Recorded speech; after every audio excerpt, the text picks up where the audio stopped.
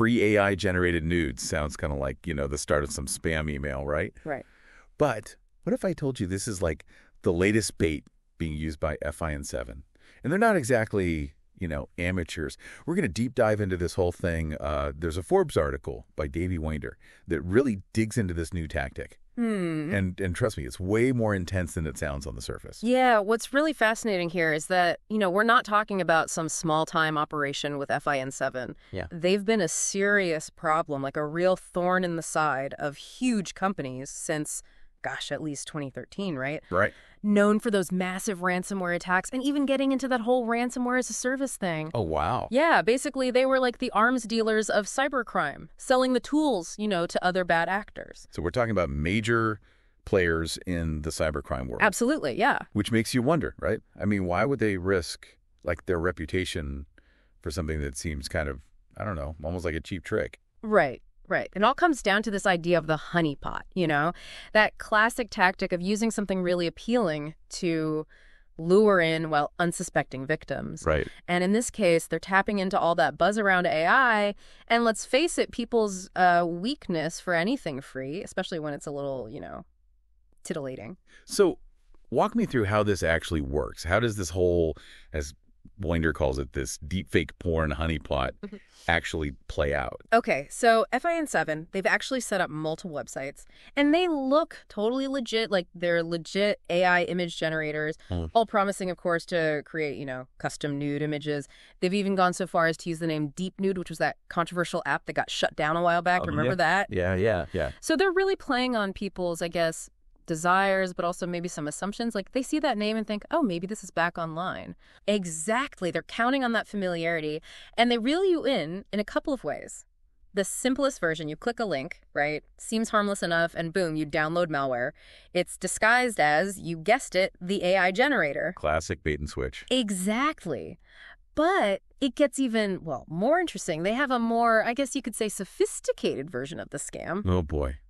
I'm almost afraid to ask. Okay, so picture this. They offer a free trial. You upload an image, maybe it's a celebrity, or even riskier, someone you know. Okay, I think I see where this is going. Yeah, so you hit download, you're all excited to see the results, right? And bam, pop up. But it seems harmless enough. It says, hey, this download is for, personal use only. Just agree to the terms, and you're good to go. Right. Totally innocent. Except, not really. So what are they actually agreeing to download at that point? Well, what they don't know is hidden inside this, harmless-looking zip file is a really nasty piece of malware. It's called Luma Stealer. And we're not just talking about some annoying adware here. This is bad news, like a full-blown info stealer. It can wreak havoc on your digital life. Okay, info stealer. That sounds ominous. But break that down. What exactly can Luma Stealer do? Think of it like this. Imagine a digital pickpocket, but this one works silently in the background, right? So it can track everything you type, every keystroke, passwords, credit card numbers, it's all up for grabs. And it gets worse. It's not just what you're typing in that moment. It can also dig through your browser history, those saved logins you have, even password managers, to snatch any sensitive info it can find. So even if you're using a password manager, you're not necessarily safe.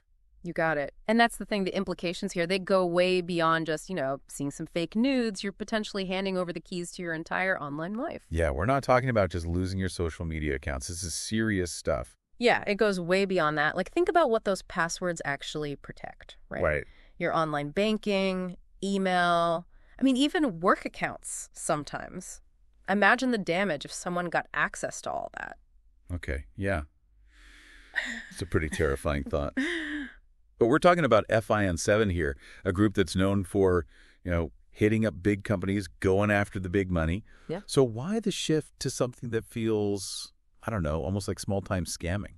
Right. Well, that's the million-dollar question, isn't it? And this is where things get really interesting if we try to figure out the why of it all, Yeah. So remember, FIN7, their main thing, their bread and butter, was ransomware. Right. Locking up a company's entire system and then demanding a huge ransom to unlock it. Yeah. But the thing is, law enforcement is catching up, and cybersecurity pros are getting better at fighting back against these ransomware attacks. So this new tactic, it's almost like a way for them to diversify, right? Exactly. If one way of making money gets too risky or just less profitable? Yeah, they've got this whole other scheme ready to go. And this deepfake tactic, it's really insidious Mm-hmm. because it's not just about one big payout. They're going after, logins and data from potentially thousands of people. Oh, wow. And that stuff, that can be just as valuable, if not more so, on the dark web. Yeah, I mean, it's like they're casting this wide net. Yeah. Just see what they can pull in. Exactly. And think about the psychology of it, too. A lot of people, they might be more likely to fall for a scam that's offering something, pleasurable, even if they would never, ever fall for a more traditional phishing email. It's a totally different kind of vulnerability they're tapping into. So it's not just about the tech. It's about, like you said, psychology. Absolutely. And I think this is a really important reminder that the threats out there are constantly evolving. FIN7, what they're doing is a perfect example of how these cyber criminals are getting smarter, more cunning, more in tune with, well, our desires and our vulnerabilities, I guess. It makes you wonder, what can we, as, everyday internet users, even do to protect ourselves? Especially with things changing so quickly. You're asking the right questions. Awareness, honestly, is half the battle. First and foremost, you gotta trust your gut. If something online, any kind of offer sounds too good to be true, it probably is. Whether it's, free AI-generated content, some amazing investment opportunity, Right. anything like that, if it sets off alarm bells, trust that instinct. It's easy to say that, but sometimes these scams are really convincing. Oh, absolutely. That's why it's so important to be really cautious about downloading anything, especially from a source you don't recognize.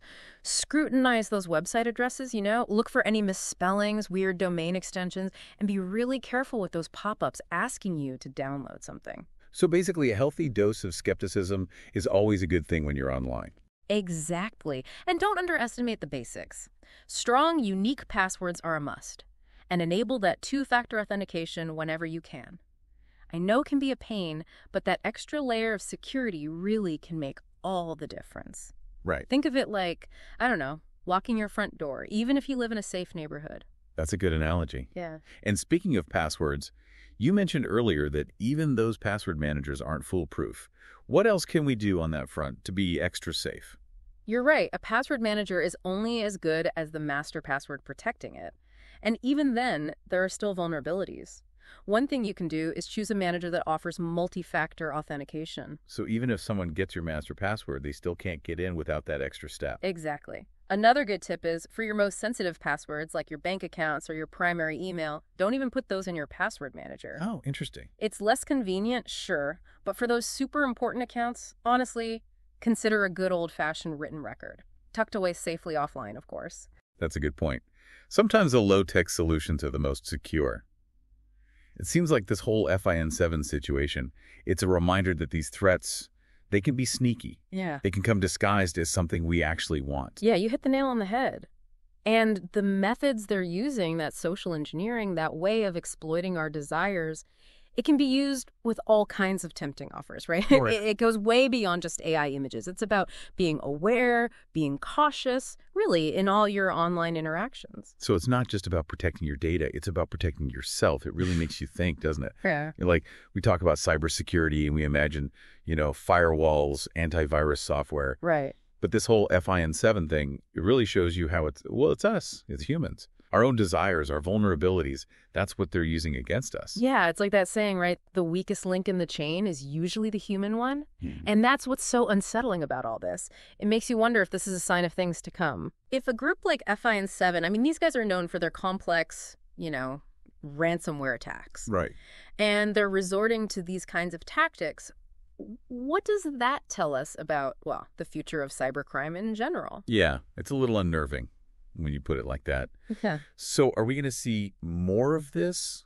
More cyber criminals shifting away from those big organizations and instead, focusing on individuals, using these, what you call them, more accessible attacks with social engineering and all that? It's definitely possible. Think about it. Targeting individuals, it might be, less risky in some ways. And maybe even more profitable over time. Why go after one big target when you can cast a wide net, right? Right. And end up with tons of smaller catches, each one with a whole bunch of valuable data. And those nets, they're just going to get bigger, more sophisticated as AI and everything else advances. It's like we're entering this I don't know, new age of cybercrime, Yeah. one that's more, well, personalized, more insidious, harder to protect against. Exactly. And that's what makes, conversations like this so important. It's not just about FIN7 or even AI-generated images.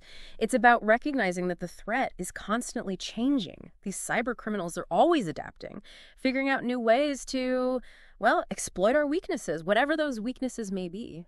So where does that leave us? Yeah. What can we do besides just, like you said, being super vigilant, skeptical? How can we try to stay ahead in a landscape that's constantly shifting? It might sound kind of cliche, but knowledge really is power. Stay informed. Read up on the latest scams, the latest threats, even if they sound, I don't know, kind of out there, far-fetched. Right. Cybersecurity, it's not just about reacting after some big attack makes the news. It's about developing that mindset, a little healthy paranoia, in all your online interactions. So we need to become like amateur detectives in our own digital lives, Yeah. always questioning, verifying, looking for those red flags. Exactly. And remember, it's not just about protecting your data. It's bigger than that. It's about protecting yourself, your identity, your livelihood. It's a constant back and forth, a cat and mouse game, but it's one we can't afford to ignore. Well said. And on that note, that's going to wrap up this deep dive into the world of AI deepfakes and the, well, increasingly creative tactics of cyber criminals. Remember, everyone, stay informed, stay vigilant, and stay safe out there.